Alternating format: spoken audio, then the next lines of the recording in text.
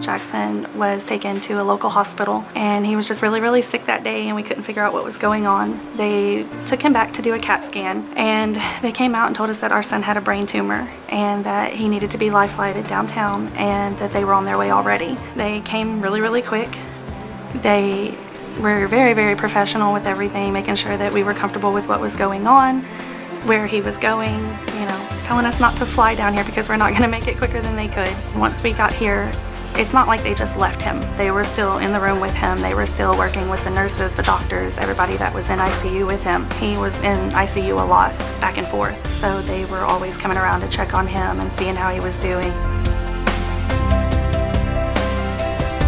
He is absolutely amazed with the helicopter.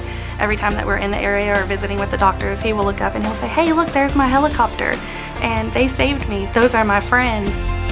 Ultimately, it saved his life. I mean, had it been any time later, he may not be here today. And I appreciate that. There's not another way of saying thank you enough that he is here. Happy 40th anniversary, Life Flight.